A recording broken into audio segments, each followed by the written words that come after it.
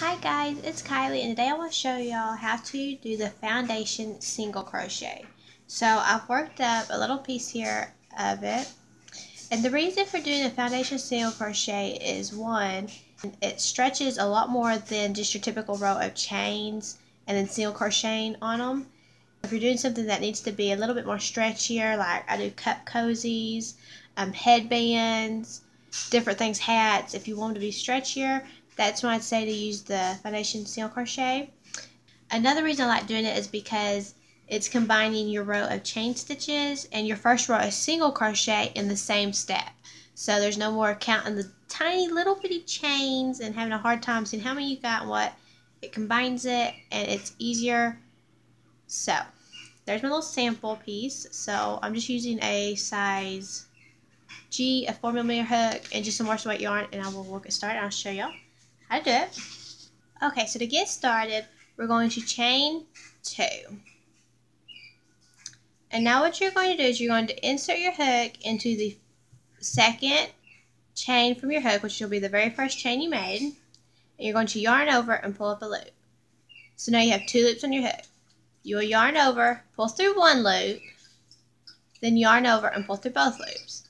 And that is 1 foundation single crochet. You can see it? That is what just 1 looks like. So we'll continue.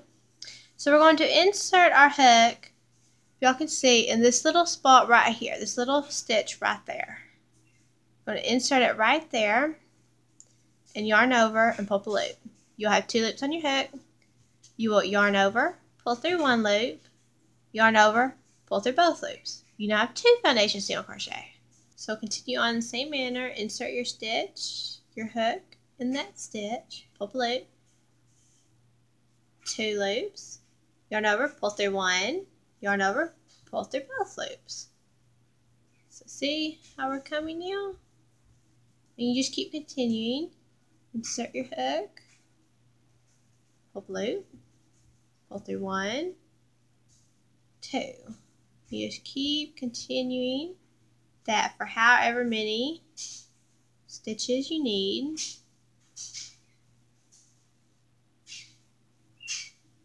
And there is, and then you go back, you just count it like you would your regular stitches, 2, 3, 4, 5, 6.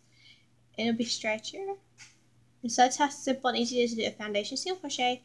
Be sure and check out my YouTube channel for more stitch tutorials, and check out my blog for free patterns.